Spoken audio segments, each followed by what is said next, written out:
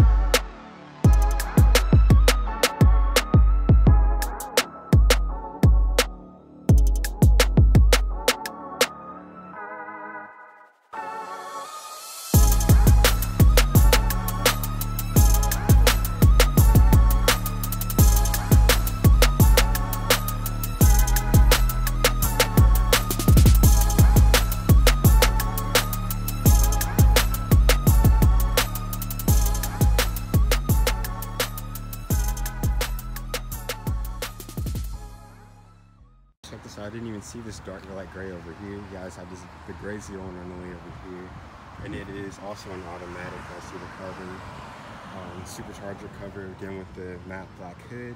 Has that front aggressive bumper. It's also the same color that Dan has in Charleston, which you guys probably see in my last video that I went for a ride in. And his is also the 10-speed automatic, so they have a lot in common.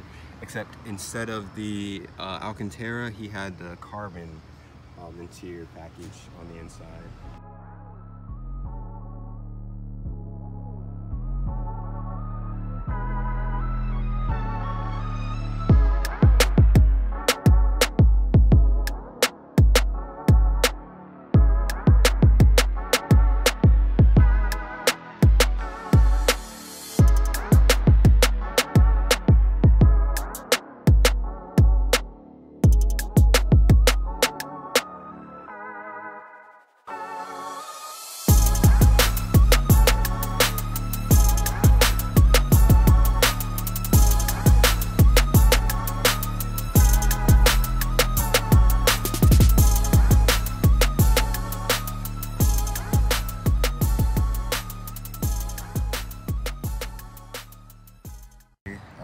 Gallon down there.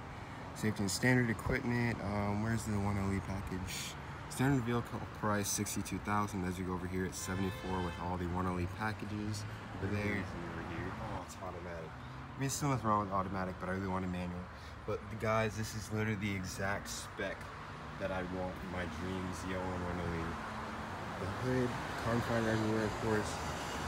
Got your, ooh, I can't even talk right now. All white, The car seats like every other ZL1 1LE, but that Alcantara interior, exactly what I want.